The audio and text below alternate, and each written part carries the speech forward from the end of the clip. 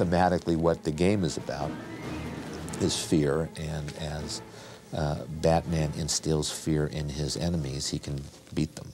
His ability to beat up the guys is affected by how scared the guys are of him before he enters the scene. Oh, okay, so all about intimidation. You know what I want. The more he's intimidated, the less Batman has to do. I like that, yeah. If you know Christian Bale's work, and what's so great about him is he's just a spectacular actor. By the same token, he's got a big presence. So, tell me about the rabbits. Can you be more threatening? Tell me about the rabbits. You want Bruce Wayne as Bruce Wayne, and you want Bruce Wayne as Batman to also have a big presence. So Christian Bale's perfect from that standpoint, and also we had a lot of spectacular actors besides Christian. Computers never came into my generation. My generation, I never had a television until I was 35. We have a computer in our house, and I know what it looks like, and I know which room it's in. I'm still trying to get email on mine. My wife has to do that. Well, I'm a big gamer, so it was a huge bonus of being involved in this. It's great because they actually take a while to kill, you know? The game looks fantastic. It looks awesome. It's very stark and very strong and very steely. The colours and the textures, the sort of atmosphere of the city was definitely there, and also Arkham, where most of my stuff takes place in the movie. It looks suitably terrifying. It was remarkably like the film. Looks like you could spend a lot of time playing around with that one. Now, who is that masked man? I wanted to thank him. Unlike the rest of them, it's not a superhero. Batman's a regular person who just happens to have skills. I was nearly killed by some maniac in black pajamas. I've never done a voiceover for a game before, but it's remarkably simple because I've already rehearsed this part for 2.5 months on Batman. I've played the guy for so long, and you get the voice back immediately. If I may, sir, that sounds remarkably like a gas leak. A lot of the lines that we were doing today were lines from the movie, so you remember them. He's here. The Batman. The great thing is you don't have to lip-sync to them. They lip-sync to you, so that's the good bit. I want my boat here, now. Get me the hell away from this disaster. If you're doing it in a film, you're matching it to your own lip movements. Please! Somebody! In a game, it's like inventing it for the first time. Rachel can nail Falcone when I deliver him. I play Rachel Doss, and I'm sort of the love interest of Bruce Wayne, Batman. Don't mess with me. Oh, that's what it is. I'm working the DA's office, and I follow Batman around. If there was, I would be there. It's more challenging sometimes to do voiceovers because you're not on the set and you have to do all the imagining by yourself, and somebody's sort of telling you the situation, and then, okay, say this line. Did you give my message to Detective Gordon? It was kind of exhausting. A lot of screaming and panting. Can't wait to play it properly, finish it. Will you send me a game? Oh, yeah. Absolutely. So I can learn how to play it. I've got to get one of the things you play it on, haven't I? Right. I'm still trying to get my email.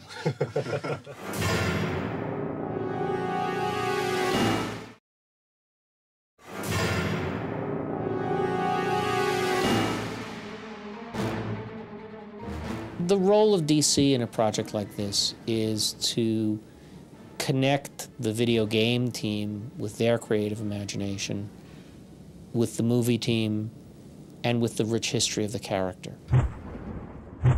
My interaction with the game designers has been a great collaboration. We've spent many hours with them coming to visit us to talk about what the film is and what the game will be. I think one of the key things that we were able to supply the game creators was access to every department head. Hello, how are you? Good to see you. You too. The game designers spent a long time on set with Wally Pfister, our DP, and with Nathan Crowley, our production designer. They were able to see the designs, they were able to see the progress to production. Gosh, that is brilliant. It's good, isn't it? That is just brilliant, isn't it? So we couldn't have done that without the stuff that you gave us. Exactly So they build it off of those things. And it does look similar to what we've been doing. It really does. Yeah. No, it really does. Well, that's good. The game recreates the look of the film very, very well. When it dealt with the backgrounds and the locations, the set design, and worked with Nathan Crawley. I'm responsible for the entire look of the film, from sets to choosing locations with the director, to designing the Batmobile, all the design elements. The mood of the game seems to reflect what we're doing on the movie itself. The lighting of the interior environments and the sky and the look of the sets. The folks are very respectful to the color palette as well, which makes a big difference to us as filmmakers. We wanted to make sure that the two worked hand in hand, and that experience has worked well. The game is getting closer and closer to what we've designed. I'm amazed at how much the technology allows the video game to capture as rich a feeling as film does. I was amazed when I first saw bits of the game and how incredible the animation is and the movement of the Batman character. And it seems that that's been very respectful to what Paul Jennings has done in the fights he's designed in this film. The game designers spent a long time talking to our stunt coordinator, Paul Jennings, in an attempt to sort of mirror the Batman's fighting style. In terms of the actual combat and the fighting moves and the finishing moves that Batman uses in the game, they're very similar to what we use in the film. The difference is that in order for Batman to cover distances in the game between characters he's fighting, we've got more gymnastic elements and more kicking movement in order for him to be able to reach his opponents quickly. When Batman's in a situation, if he can headbutt someone, that's what he'll do. No, I'm a hell of a lot worse. If he can elbow someone, that's what he'll do. He'll nail the guy. Almost every element of the game is drawn from the film, so we're really happy that the game looks as much like the film as it possibly could. You know, I think it's a really enjoyable game, and I can't wait to play it from beginning to end.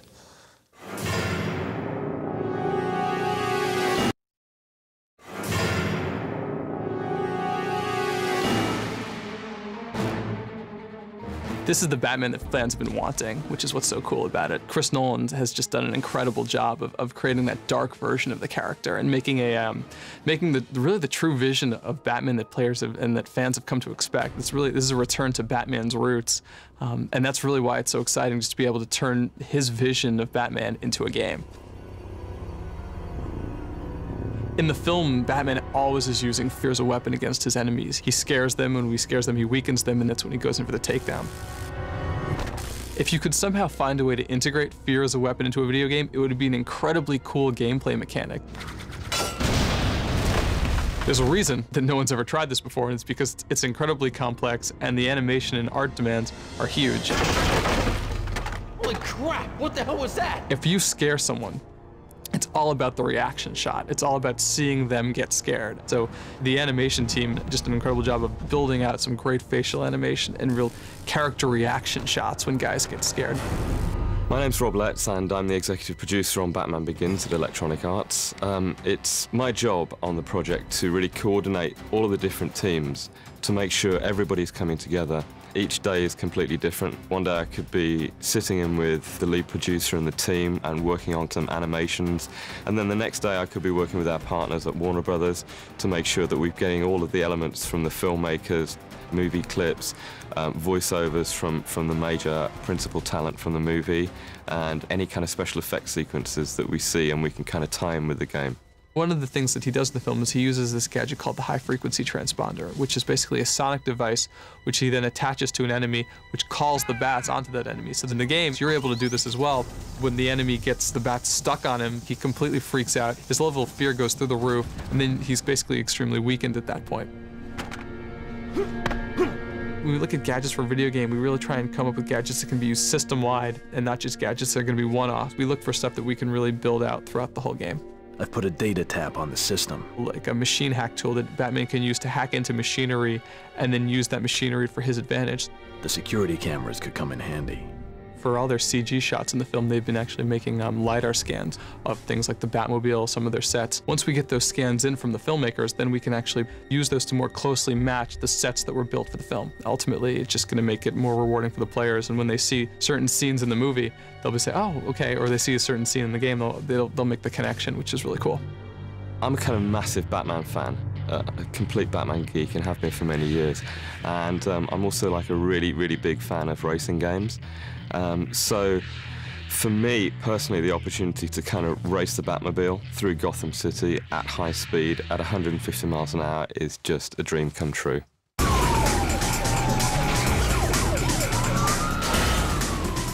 As the filmmakers were shooting the film, the car really began to take on a life of its own, and we realized pretty early on that we had to make the Batmobile a key component of the game. Once we had the Batmobile working, and the special effects working, and the sound and the music, and car parts were flying here and there, and cars were getting sideswiped off the road and flipping up, that's the experience that people want with the Batmobile. Like a cross between a tank and a Lamborghini, and it's just unbelievable.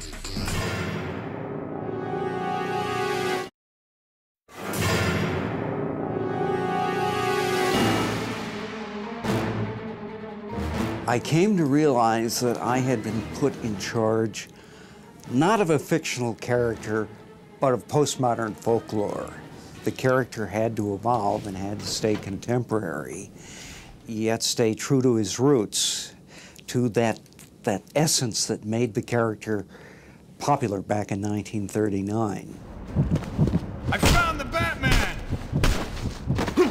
The dominant emotion that I'm writing for in the Batman game is fear. It's kind of one of the larger themes in the movie. I feel like most video games are this combination of fear and rage. And what we're sort of doing with Batman is he's actually the one who's frightening all of the other characters in the game. So I had a number of very pleasant afternoons going over JT's scripts with him, talking about the characters, talking about the interpretations, talking about the mechanics of video games. The game script is an expansion on the film script in a lot of ways of basically trying to turn plot points that were originally carried by dialogue into action. But the major beats of the movie are the same as the major beats of the game. I've been away from video games for a decade. It's a long way from Super Mario.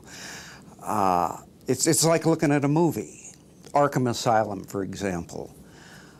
I don't think we ever quite managed to get that right in the comic books. My favorite part of working on the game was probably directing the voice actors, because we got so much of the cast from the movie. So I mean, just working with like Michael Caine and Christian Bale and Katie Holmes and all of these people, they would come into the session, and I felt like professional and fine, and like we could like start the session. You're the one, so this is after you taser the killer. Basically the killer turns around to fight Batman, and you pull out the taser and shock him from behind. Mm. And then by like the end of it, I just, that's awesome. And then the last thing, it's like completely became a geek through the course of the sessions. No, please. Don't let him hurt me. Michael Caine has such a distinctive approach to Alfred that I think is probably one of the stronger and more believable Alfreds. Like the things that he found in the Alfred character, I was really amazed with. He does think he's quite comical, so he laughs at his own little funny bits. Oh, yeah? Like there'll be no one left conscious for the past phase. Great. What he sort of brought to the dialogue, little tweaks here and there, and talking about what his character would actually do was kind of amazing. Let me do it another way, yeah? Let me see if this works. This is a very funny script that was written by an American. An American's idea of why an Englishman speaks is there's a line, make haste, which is very Shakespearean, but the butler would have just said, hurry up, sir. That's it. Writing for Christian Bale was good. I mean, he's obviously a great actor. And Batman's not the most eloquent guy, so a lot of it is in terms of like what his performance brings to what little he says. You know who I am. The Batman. Please, don't eat my soul. That's a new one. Knowing that there was somebody of his caliber who could actually do that, lets me put a lot more trust into the performance.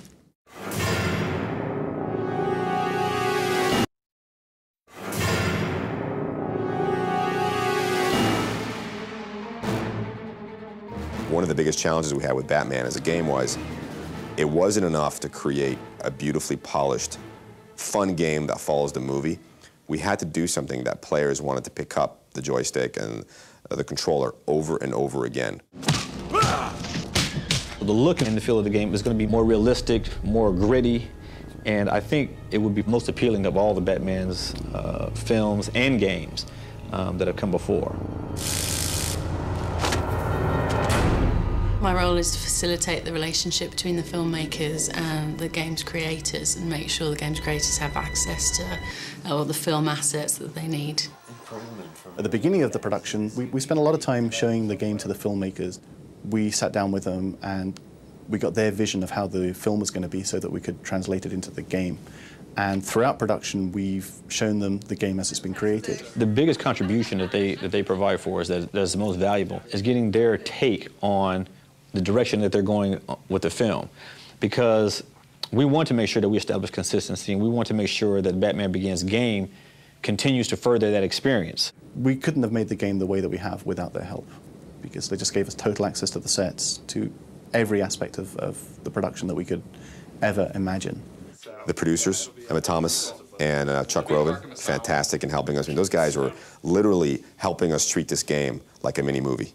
We've just received the blueprints from the sets, the costume designs, the weapon designs, test footage of the Batmobile being driven before it even had a body on it. Amazing stuff, really.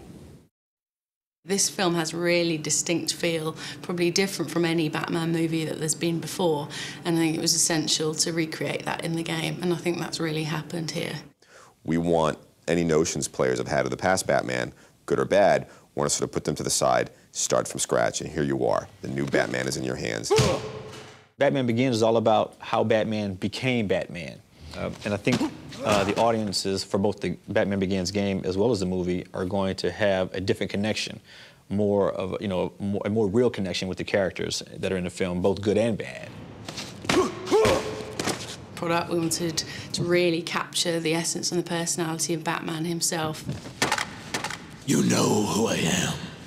The Batman. Please, don't eat my soul. That's something the fans demand of the film, and they demand that of the game. Batman lives in Gotham City. Gotham City is a dark city. It's a city that, although has a lot of hope, has a lot of crime in it. So the look and feel of Batman's Gotham is this crime-ridden city that needs to be cleaned up, that needs to have an Avenger. The Gotham in the film is very decaying, which is why Bruce Wayne wants to come back from his Playboy antics and save Gotham. It's really disgusting and full of trash and garbage at the bottom, and then as you work your way up higher and higher, it gets more elegant and nicer because the rich people live up at the top and the poor people live at the bottom. It's kind of a metaphor. The game is pretty vertical. Most games you run around in the horizontal plane, but the game you really are encouraged to go up to a high point and take an observation from above and then sort of survey your surroundings and then act on it. So the game's all a lot about intimidation and fear. So you'll go up to a high point and maybe fire a batarang down at an enemy and scare the hell out of them. So they don't know what's going on, and then you'll jump in and fight them. Batman! He's here! But Batman is the ultimate game character because he's a superhero, but he's not omnipotent. So, you know, you've got to play him, you've got to be good. He's got gadgets, he's got a car, he's got acrobatics, he's got martial arts, but he's still human. So he rides that fine line where it's a lot of fun to play because you know at any given time you can run into a foe or an obstacle greater than you. Yet, if you're really good at what you do, you'll overcome it.